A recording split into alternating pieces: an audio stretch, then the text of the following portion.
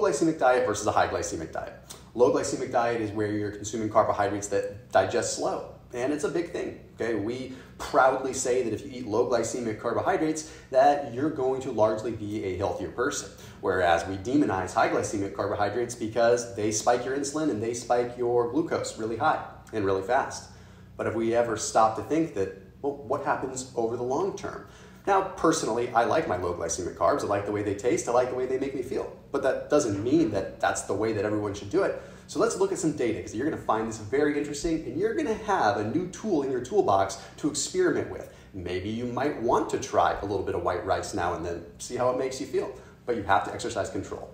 I do want to make sure you hit that red subscribe button and then hit that little bell icon to turn on notifications. And then please, after this video, check out Ujido Matcha, 180-year-old Japanese matcha company. If you're into green tea, if you're into a replacement for coffee, this stuff is the way to go. It is the most authentic ceremonial grade matcha that you're gonna find. Clean, green, good stuff coming from baby green tea leaves that are grown in the shade like they're supposed to be. So highly recommend, check them out down below in the description. Also have little on-the-go stick packs that you can use with sweet matcha and also matcha collagen, which is even cooler. So check them out down below after this video. So we're gonna open this up with a big study that was published in the Journal of Obesity Reviews. Okay, it took a look at a bunch of different studies, 31 short-term studies and 20 long-term studies over the course of time.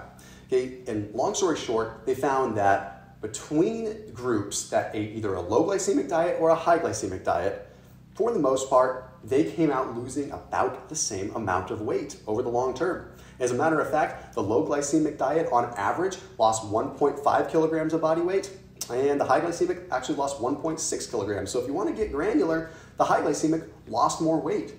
So what exactly is going on, especially when we look at insulin resistance? Because aren't high glycemic foods bad? Aren't foods that spike our insulin really high bad?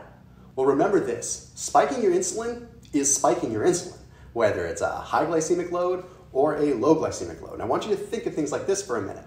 High glycemic foods are going to spike your insulin high and fast, but then it's going to drop it and you're going to get a break. Okay, low glycemic foods are going to spike your insulin a little bit lower and slower, but it's going to take a long time for it to come back down. So arguably, the overall load on your pancreas, the overall load on insulin creation might net out about the same. One group is just getting a big spike and then a big drop, whereas the other group is sort of getting a bell curve. So let's break down another study that was published in the journal JAMA. This one was really cool because it took a look at 4 different diet types, okay, and it had them do these diets for 5 weeks. First, there was high carbohydrate, high glycemic. Then there was high carbohydrate, low glycemic.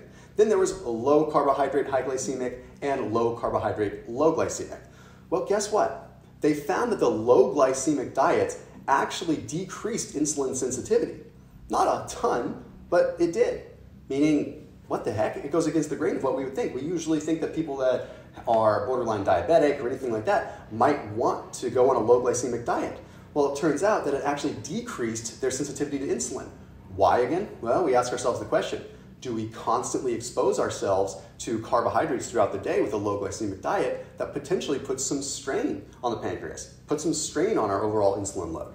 Well, again, we have to dive in a little bit more because there's a really cool study that I call the chickpea study. And I call it the chickpea study because it largely looks at chickpeas. And personally, I eat a bunch of chickpeas and I eat a bunch of chickpea flour and I eat a bunch of chickpea pasta. It doesn't mean it's bad, but hear me out on this.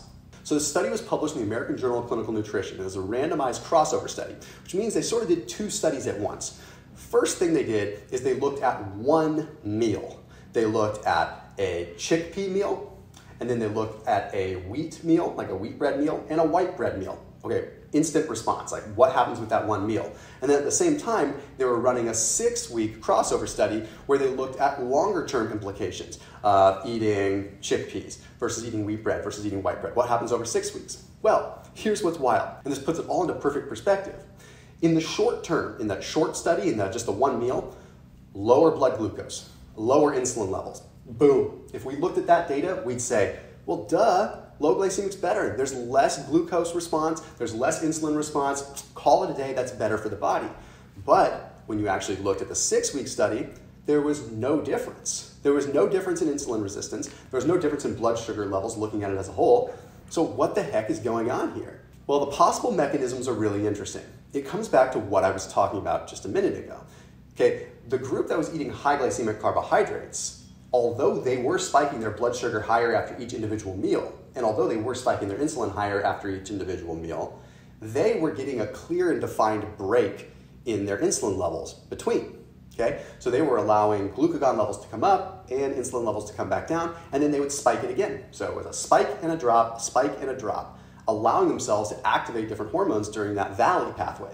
Okay, then you also look at the low glycemic probably instituted more morning insulin resistance just to stabilize blood sugar. Because it's not sure what to expect, it's going to kind of keep the blood sugar levels a little bit elevated and have more morning insulin resistance in order to keep them elevated and stable. So the point is, there's not one bad way or the other. If you have more control and more self-control, a high glycemic diet might actually be better if you can control it. It doesn't mean eat sugar, that's a different ballgame. But a low glycemic diet might work better for someone that doesn't have as much self-control and can't maintain that valley of no snacking in between.